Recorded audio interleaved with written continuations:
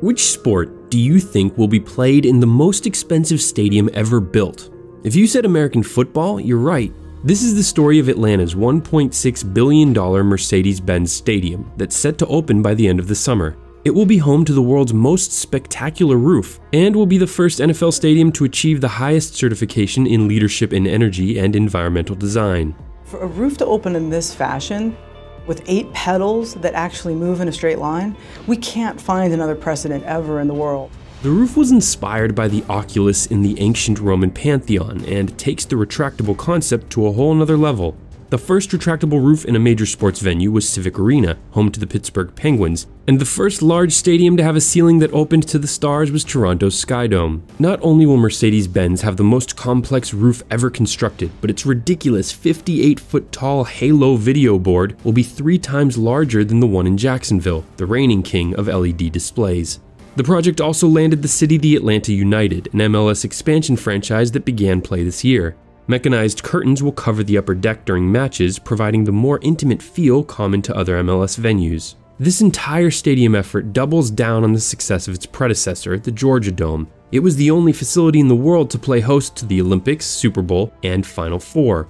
Atlanta's centralized location is part of the secret to its success as a sports mecca. It has by far the busiest airport in the United States, making it the most convenient spot in the country to travel to. The new stadium is already scheduled to hold championships for the next 3 years: 2018's College Football Playoff National Championship, Super Bowl 53 in 2019, and the 2020 NCAA Final Four. I think downtown Atlanta is very unique. The stadium itself is very unique.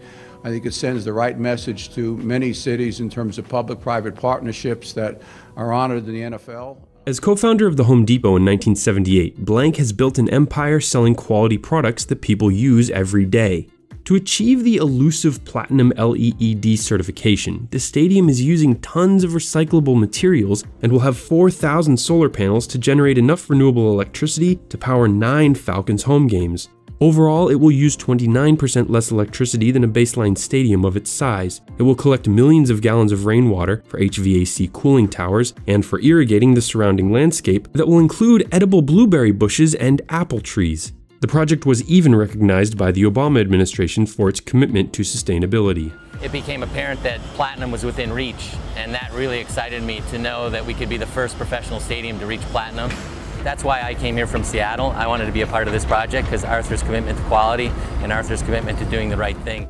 The stadium will be financed by about $550 million of public money, with the majority coming from a tax on local hotel bookings through the year 2050. This funding scheme makes sense from a local perspective.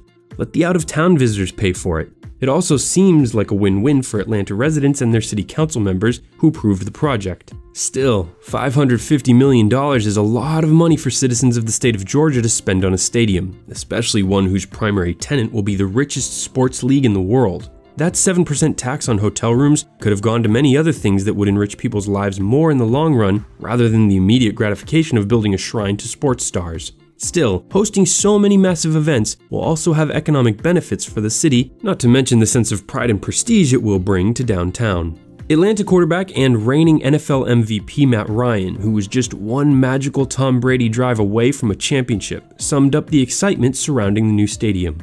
Atlanta's such a great town, and for hosting events that are coming in, this stadium's going to be unbelievable. But for us to have it as our home field, and it's going to be the best in the NFL. It'll be fun. It'll be fun to play in it, and it's going to be a great home field advantage for us. Thanks for watching. If you're new to this series, check out part 1 on Turkey's building boom, or our recent look at the infrastructure projects across America that are sorely needed. Both examinations sparked constructive dialogue about how best to position our societies for the future. Until next time, for TDC, I'm Bryce Plank.